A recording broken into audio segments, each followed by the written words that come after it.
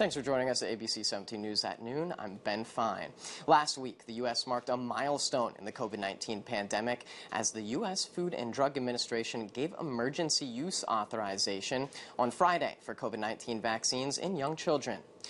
Now, ABC 17's Erica McGuire joins us live in our newsroom. And Erica, vaccines for children are being available for kids starting today. Ben, I attended a meeting this morning where an MU Healthcare doctor discussed COVID-19 vaccines in children and when vaccines will be available for children here in Columbia. MU Healthcare says they have pre-ordered the vaccines and plan to begin administering them in the coming days. About 17 million kids across the U.S. younger than 5 years old can now get vaccinated against COVID-19.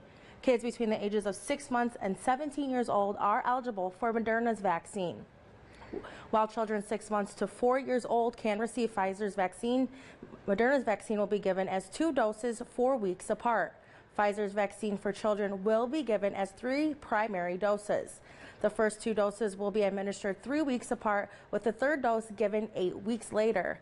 Experts say the benefits for both vaccines among children outweigh the risk. They say it will prevent serious illness and death from COVID-19 in this age group. These 2 vaccines approved for emergency use do have side effects similar to those that have been approved for adults. 6 to 23 months old kids, things like irritability and drowsiness were the most common side effects for both vaccines. And then for 2 to 5 year olds, things like pain at the injection site, followed by fatigue, were pretty common.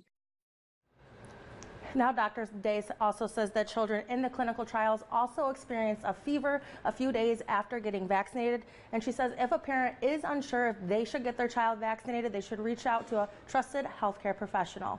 For now, reporting live in the newsroom, Erica McGuire, ABC 17 News. Thanks, Erica. To learn more about COVID-19 vaccinations in children and where to sign up to get your child vaccinated, you can head to muhealthcare.org.